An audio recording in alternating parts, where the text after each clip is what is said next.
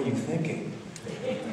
You know, because I hope you guys enjoy the Granger as much as I do. I find it such a, really, most of his writing I find just incredibly beautiful. And for some reason I decided to follow it with this one, which, you know, this when we start, you'll know why. The next piece is composed by composer Elliot Del Borgo, who actually taught for a very long time at the Crane School of Music, where I got my undergraduate degree in music education. And I've played a number of his pieces over the years, and I've really enjoyed many of his works. And this is something that he composed in the 1970s. You know, this doesn't say anywhere in the notes, but he was composed for the Crane Wind Ensemble. And my thinking is that the director at the time, was probably Tony Maiello, said, "Hey, Elliot, I need a really tough piece that's going to really challenge the woodwinds. Can you throw a lot of notes down on the page for them?" And he was like, "Oh yeah, I can do that." And we got this one. And Prologue and Dance, you know, we talk about diversity of musical styles. Large sections of this work are atonal. For those of you who don't know what that means, it means that large sections of the work lack a key signature or a tonal center. You'll find out what that sounds like in just a second. It sounds a lot different than Granger. But the work is really, we decided to program it here because it's really quite exciting, despite some pretty harsh dissonances and really some sounds that you guys are probably not used to hearing. So anyway, we hope you very much enjoy. I hope I've cleansed your palate with all this, you know, talking. Not that I really want to talk that much, but hopefully you have a fresh mindset now. Okay, to hear something new. This is Elliot Del Borgo with Prologue and Dance.